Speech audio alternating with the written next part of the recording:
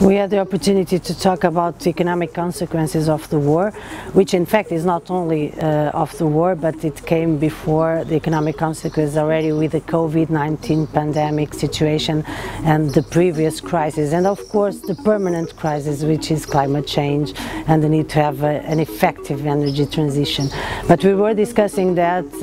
both from the European Union perspective and from the Global South, and also talking about some of the measures that we are proposing. Namely, we have to deglobalize a little bit in order to promote short distribution and production circuits. We need also to make sure that we have enough public investments, and of course we need immediate measures to control inflation and these economic impacts. But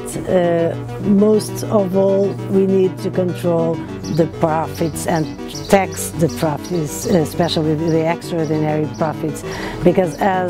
while the majority of European population and worldwide population is suffering from the economic consequences, these big companies are having huge amounts of new profits, and that's in fact one of the causes of the inflation. En fait, les conséquences de la Covid sur la société sénégalaise, elles ont été véritablement désastreuses. La conséquence principale, c'est qu'elle a aidé à creuser les inégalités.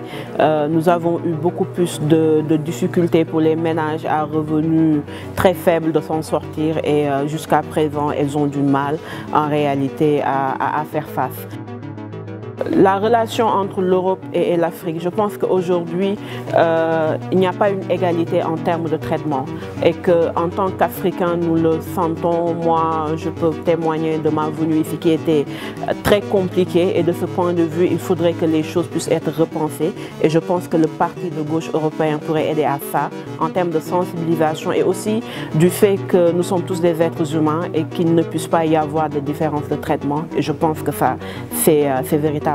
important.